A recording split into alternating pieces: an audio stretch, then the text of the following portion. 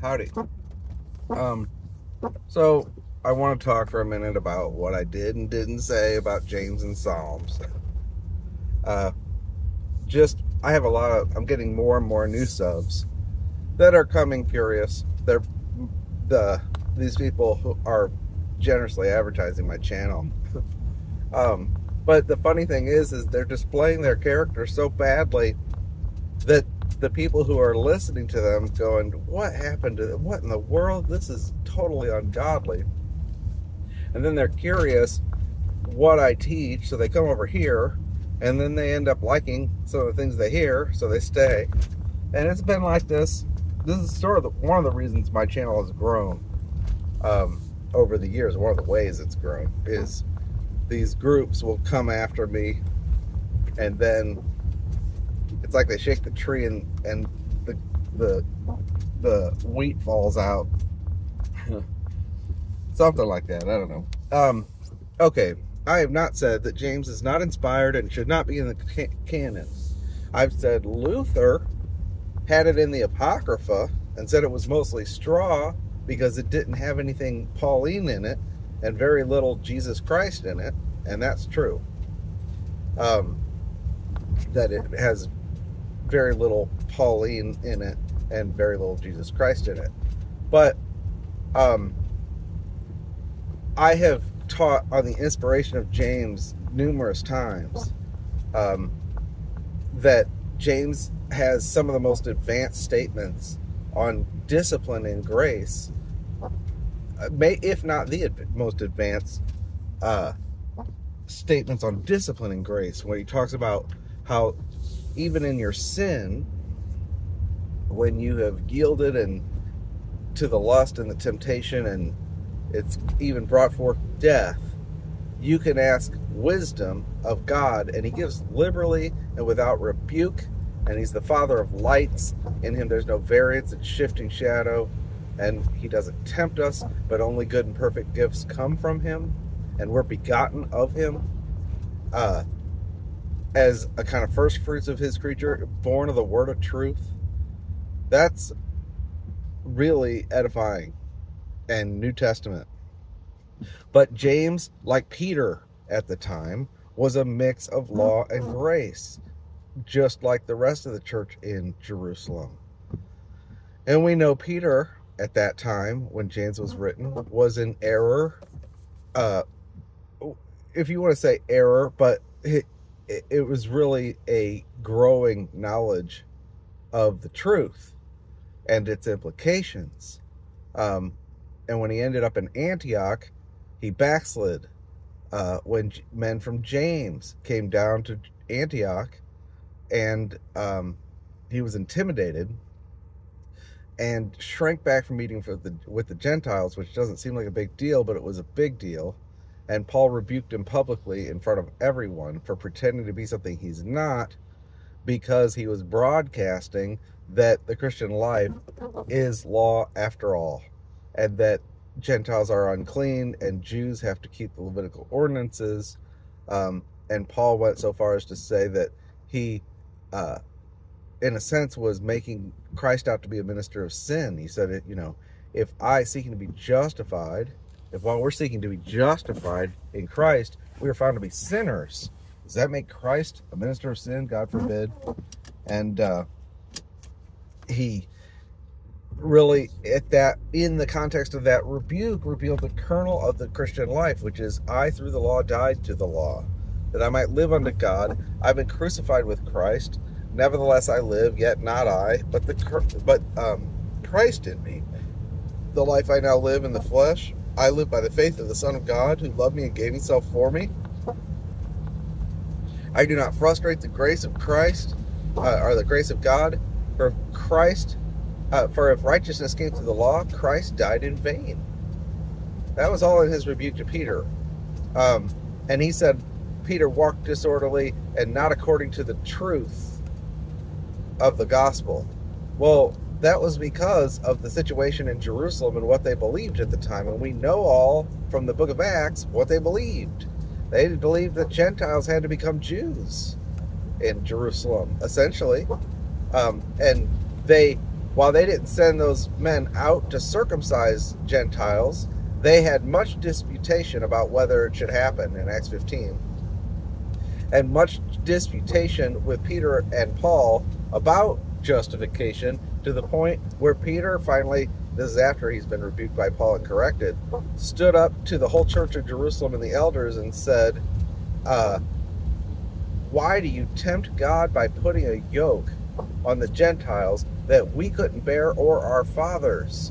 Don't you know that we have to be justified just as the Gentiles, apart from works or without works, by faith? So he's correcting the concept in Jerusalem, not only that that Gentiles don't have to be circumcised, but even Jews are under the law. They actually still believe that they were under the law. Now, that's what you would naturally tend to believe if you didn't have the mystery of Christ in Paul's teachings, which they did not have yet. And this is called progressive revelation, meaning there were some things that God revealed after other things. He progressively revealed things. And there were things that he revealed to Paul that had not made it to Jerusalem from Paul's lips. It mainly made it from the lips of the accusers. And at the time James wrote his letter, he believed the same thing Peter believed, which was, yes, we're justified by faith, but we have to keep the law. This is what the Christian life looks like. It looks like Judaism. It's just going to continue being Judaism while we wait for the hope of Israel, for Christ to come back and bring seasons of refreshing to once Israel repents. They don't know the mystery that Paul revealed, that Israel has actually been cut off, and that God's turning his attention to the Gentiles for quite some time. They couldn't even understand that at the time. They were surprised in Acts 10 that Gentiles, when the Holy Spirit fell on Cornelius' house, just as in Acts 2, without any works, without baptism, without laying on of hands or anything, while he was preaching, which shows that the supply of the Spirit comes from the hearing of faith, not by the works of the law, which is the main point of Galatians. They were surprised that Gentiles could be saved in that way. They thought they had to become proselytes or in some way attached to the church in Jerusalem, and you lay hands on them or you acknowledge them in some way, and then they begin a life of converting to Judaism. That's really what they thought. And that the Jews, their life would still consist of law keeping in some form, and it's centered on the temple. And even in the synagogues, they're still in the synagogues listening to Moses. They're still in the temple. The apostles are meeting in the temple. So this is all just clear-cut history from the book of Acts and Galatians that gives the backdrop and tells us what they believed in Jerusalem at the time James was written. And yes, the Bible does preserve the ill-informed or not informed views of people who don't have all the truth yet. They don't have the whole story. And so James is really a historical reflection of what they believed in Jerusalem at the time. Nobody teaches that, and all the commentaries come from the institutions, and the institutions are mainly works-saturated. We've been talking about the history, Nicolaitans, Balaamites. Well, that's what they are. They're working for a wage, for the most part, in most of the commentaries we've received. And they have a natural view, a naturalistic view, devoid of the mystery of Christ. A lot of people say James is practical. It's the practical Christian life. No, it's not. The practical Christian life begins with our death with Christ and our union with him, being made alive together with him, being raised up and seated with him in the heavenlies, and standing before God in Christ, accepted in the beloved, without spot. That's the beginning of the basis of the practical Christian life. And then we learn to walk in the Spirit by faith through the acknowledgement of the truth. And it is supernatural from start to finish. It is not ethical. It's not something that you can teach a dog or a Mormon to do. You have to be regenerated. You have to be born again. And all Paul's practical Christian truth teaching comes based on the assumption that the people he's writing to are born again and have the divine life in them and are focused on learning about their union with Christ as the way this works and their death with him. When Paul talks about dealing with sin, he talks about your death with Christ. James doesn't have that truth. It wasn't available at the time. It wasn't available in Jerusalem. They knew Christ rose and ascended, but they did not know they died with him and rose with him. They didn't know what the new creation was. They would have still thought of it in terms of the new covenant. That's another topic. But I have taught that James is inspired, that I've used in my book, James Trouble, I used the two mirrors, the mirror that James shows of the natural man and his statements about, if you're not a doer of the word, but a hearer only, you're like a natural man looking at the mirror at his natural face, and you've walked away and you've forgotten what kind of person you are. You take that with, look, if you break one point of the law, you've broken the whole thing. Also, James, the Holy Spirit is inspiring that to show you, you look in the natural man, and you should be brought to a crisis. But if you walk away and you're not brought to that crisis, you're not a doer of the word. And not only that, but you've forgotten what your natural man was shown to be. The law only has one function. It's to judge you. And that perfectly contrasts to Paul's mirror written about in 2 Corinthians years and years later, that we all with unveiled face beholding as in a mirror the glory of the Lord are being transformed from glory to glory into the same image. So there's two mirrors and two objects in the mirror, and Paul's mirror is after the person is unveiled and is no longer looking through the law at himself, but has been unveiled to behold the glory of Christ. In James, the man that he's talking about is still veiled. That's the Holy Spirit. But you can't ignore what he said in James 2 about justification and make it work under any circumstance. Whether you create another dispensation where he's speaking to the Jews and they're actually justified by works, or you create another kind of faith like the Calvinists have done where, it's not just head faith, it's heart faith, and faith without works is dead, and so there's a living faith or a spurious faith, and overthrow Paul's doctrine. Or what the free graces do, which is to create a new kind of justification by works under rewards on James. And to try to twist Paul's words in Romans 4, where he says, what could Abraham say? What has Abraham found according to the flesh? If he could be justified by works, he'd have something to glory, but not before God. They say that Paul is asking the question, who can he glory in front of? And the answer is man. No. His point is that Abraham cannot glory in front of anyone because he can't be justified. He hasn't found anything according to the flesh. The point is the flesh. And James doesn't teach about the flesh and the spirit, and either do they. The reason James fits them exactly is because they don't understand Paul's writings. James had you can credit James and say, well, nobody had his writings. Peter didn't know. John didn't know. Nobody knew what the ascended Christ had revealed to Paul in Jerusalem. But these people are without excuse. That's what I say. I don't say that James is a false teacher or a false prophet or not a brother or a terror or a wolf.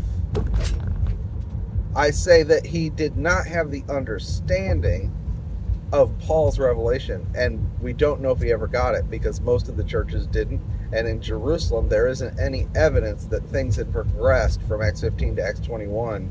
It's the same thing when Paul goes back to Jerusalem. And if you haven't studied that history, then shut up. If you know, don't come to me and tell me that you're all about the Word of God and you're protecting the Word of God, and I'm saying there's errors in the Word of God, while you completely ignore what the Word of God says about these things. Okay, so I don't teach that James is a false brother, or that it's not canonical, or that it shouldn't be. It doesn't teach anything. No, it does, but it teaches us, along with many other things, the difference between law and grace. You know. Now, as far as the Psalms go, I said that there are erroneous human sentiments in the Psalms. What do I mean by that? Well, there's inspiration where God directly speaks prophetically through David. My Lord said to my Lord, sit at my right hand until I make your enemies a footstool. Or, you are my son, this day I've begotten thee. Direct, actual, vows to the seed of David from God. That's direct inspiration, like Jeremiah. That's prophetic. Then there's prophecies and types where it's clearly he's speaking of Christ. Psalm 22, they've pierced my hands and feet, and I can count my bones, and my heart is waxed within me, and they cast lots for my garment. That is the gospel. My God, why have you forsaken me? It starts with that. Those are prophecies. Okay, so those are two different kinds of inspiration. One is God directly speaking. The other is a poetic, prophetic insight of a seeking servant of God who is being given a vision as he inquires into things related to the seed that's to come. And that's like Psalm 22. But then there's the heart cries of someone who's under law, who is longing for, what they were longing for was really going to be fulfilled in the new covenant, when God creates a new heart in them. And there's all these longings and aspirations, but there is not the availability of the perfecting of the conscience. So David writes, cleanse me with hyssop and I shall be clean. And there's all this sin consciousness that, as a believer in Christ after the resurrection, where we have access to the holiest through the blood of Jesus Christ, and the blood of Jesus who offered himself without spot through the eternal Spirit to God, purges our conscience from dead works to serve the living God. We don't have, that is not a pattern for us to pray, and we shouldn't learn from it. We should say, no, I'm without spot before God. I'm clothed with Christ. And I have access, and I don't need to, search my inward parts and show me my secret faults and introspect. I need to come forward boldly to the throne of grace and partake of Christ, because he's my life. That's the mystery of Christ. That's not available to David. So in that sense, there is progressive revelation that has yet not been revealed yet. Things have not happened yet. And so there's longings based on his predicament of where he's at that would not be correct for us to pray in this dispensation. Take not thy Holy Spirit from me, and all these things, Okay, but then there's erroneous human sentiment also recorded in the Psalms. And mainly I'm speaking of times where the psalmists would pray according to their own righteousness and say, according to my righteousness, reward me. But if I've done anything in me, then punish me severely and judge me. If you find any fault in me. Well, that's a person who's not embracing truly, at the time he's writing, that what we know, that there's nothing good dwells in the flesh. We don't want God to deal with us in that way. If God were to deal with you according to what you are in the flesh, he would find nothing good in you. And that psalmist is crying out for judgment upon himself. But it's because he thinks his hands are clean, and he's now asking God to reward his righteousness by works, by punishing his enemies and bringing wrath upon them. Not because of God's righteousness in Christ, but because of his own righteousness. That's erroneous human sentiment. And you can find examples of that in there. Well, does that mean the Psalms are not inspired? No, there's another level of inspiration where God preserves the whole thing to show you the whole thing. You know, it's multifaceted. So it's inspired in the sense that God supernaturally preserved and made sure that all that stuff is in the scripture and in exactly the right place. And it even has evidence of his signature, but not all of it is according to the doctrine of Christ. Some of it contrasts the doctrine of Christ. And the best example is Job's friends, who speak at length stuff that most Christians can't discern. They don't understand why God rebuked Job's friends for what they said, because it's in this flowery King James language usually when they read it, and they don't understand, and it all sounds biblically to them. And what they say is that Job lost everything because of some secret sin. And if he didn't have some secret sin in him, then surely this wouldn't have happened to him. And surely God is judging him for his sins. And that wasn't the situation at all. And they were appealing to works righteousness. And they went on for like 2-3 chapters doing it. And God preserved it all. Okay? So what is that? They are speaking error, and God rebukes them. Is Job not inspired? Should Job not be in the canon? No, you have to rightly divide the word. So, okay, so that's what I've said about the Psalms, and that's what I've said about James. And people who are my subs know this. I've written a book on James called James Trouble. It's really not that long. You can get it for free from my website. Speaking of books, I have books in ebooks and books in print, and I've made my ebooks free for everybody, and these wolves are taking advantage of that and downloading my books for free and then trying to use it to find grounds to accuse me. And the things that they're accusing me are all just absolute. Either they don't understand what I teach, or they don't understand the Bible, or they're lying. And what we find is when we say, hey, I didn't say that, he didn't say that, they just double down, and then they start really calling you satanic witch, cult leader and a liar, and people, when they come to their walls and they'll say, he didn't teach that. Show me where he taught that. They call them satanic dogs and say there's no reasoning with these people. And I think that it's pretty clear that they're off the rails. But you may be here wondering, well, what does he teach?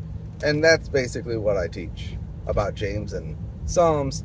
But I have a whole bunch of books in print and in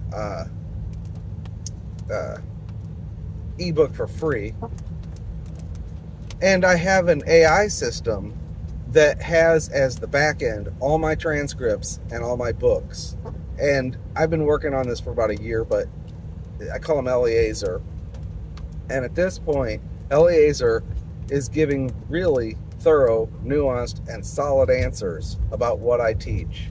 And he's limited so that it should only, if he can't find it in the transcript, he's not supposed to comment on it. He's not supposed to elaborate. In the past, I had some things where it's hallucinations, where they're going off script, so to speak. The trick was figuring out how to get the database to respond with the right transcripts and the right book sections based on your query. And now I've got it where you can ask, does David Benjamin teach this?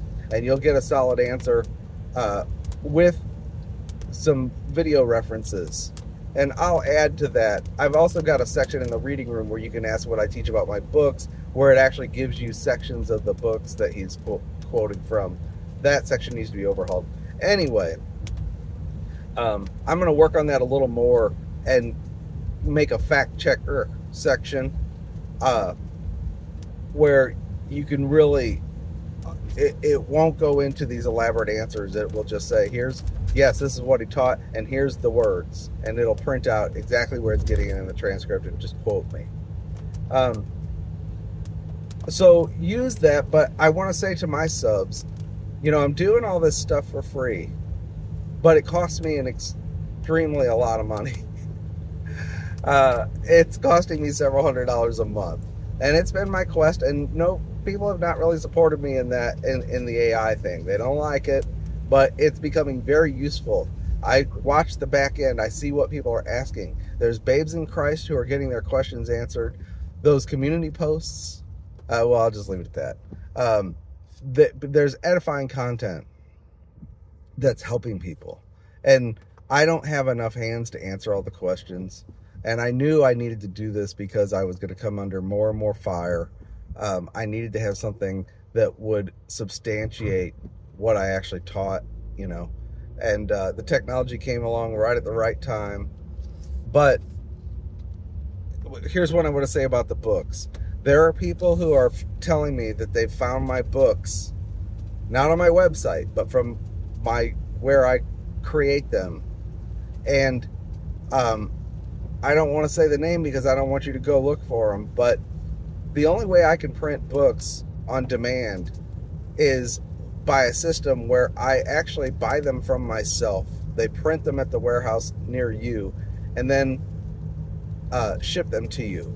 If I were to try to self-publish any other way, I would have to buy thousands of books in a box and store them in a warehouse and pay all the shipping costs and the handling fees, and there's no way. I would not be broke, I'd be poor. And there's no way I could write as many books as I have. I could have one book,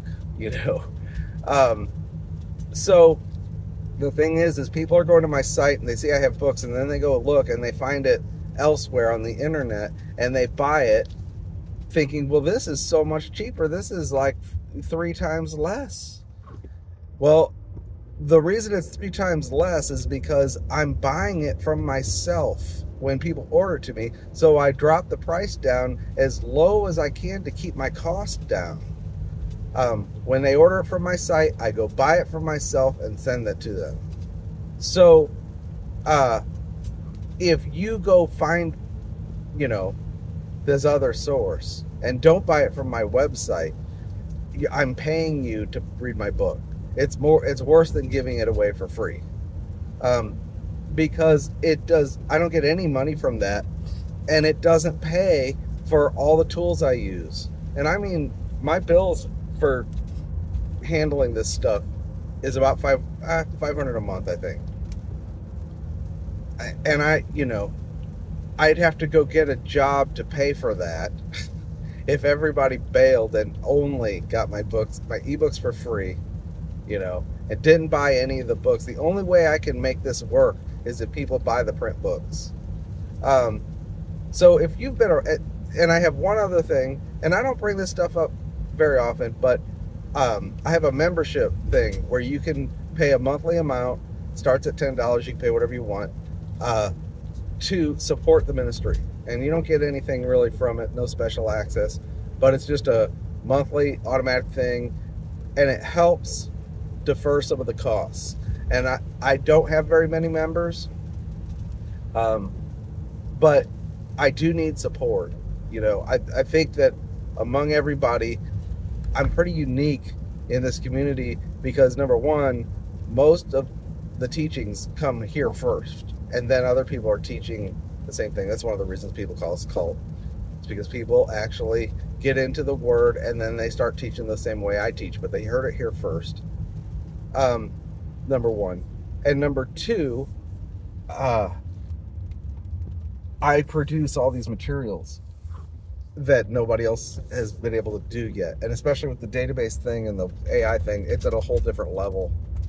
The resources that are coming and are available from my site are unlike anything you'll find anywhere. And I know that. And I'm not boasting. It's just what the Lord has done. However, and I don't believe in begging for money. I do trust the Lord. There are times, though, where I just need to make everybody aware. Look, don't go buy my books somewhere else. If you want to help, buy the books from me. That'll at least help me cover my costs. But I'm not even talking about what it costs for me to live. I'm just talking about paying my bills for doing this thing. But things are a little tight. Things are tight right now. I'll just say that. And I'm going. I need to let people know that this stuff is available. I don't want to turn my channel into a merchandise channel or make people, always talk about, buy this or anything like that. But if you've been blessed by this ministry, please consider supporting. And I need to do a message like this maybe once a month where I just remind people that these things are there. And then leave it at that. Try to keep it simple. But, so that's the thing. You can ask Eliezer what I've taught, and you can get, he is generating content directly from my teachings. He's just paraphrasing what I taught, if not directly quoting it, and assembling it into a well-ordered paragraph. And then down under his response, there's 5 videos right now that are most relevant to what he shared. So it recommends videos and gives you the overview from my perspective. Now, depending on how you ask the question, there are still some surprising responses. Although at the last few tweaks I did, I have not seen anything where he's responded contrary to what I teach. So I'm hoping that I'm there now. I had to. It's a tough dance to get the right amount of information to him but it costs more. The more information you give him, the more expensive it gets. And finally, this time I was just like, I can't afford to have him giving any answers that are not according to what I teach. So I'm going to give him the kitchen sink. So I'm giving him 32 to 40,000 tokens of information each time. Tokens are words, essentially. He's getting like the equivalent of an entire book every time you ask a question, and all that data goes through the back end, and it's cost per token. So and people are using it more. So the reason I'm bringing this up is because my costs are going up as this scales up and more people are using it. And ironically, a lot of them are my enemies who are actually looking for reasons to accuse me, and I'm paying for them to do it. Please, if you want to support, it would be greatly appreciated. But it's between you and the Lord. You're not going to get any rewards or kudos. I'm not going to give you a badge or make you feel special. I might not even have time to write you a thank you email. But I do appreciate everybody who has supported. I just need that monthly, knowing, okay, this is really helping people and they see the value and they're actually contributing because they want this to grow. The next thing I do want to somehow invest in is to expand the reach of my books and website with Google rankings and stuff like that. Right now, it's all hidden. Nobody knows about it unless they are on my channel and I mention it. So I don't have any advertising or anything like that, but I am going to try to grow it a little bit and expand the reach of these books. I think they're good and they need to get in people's hands. All right. That's it. Take care.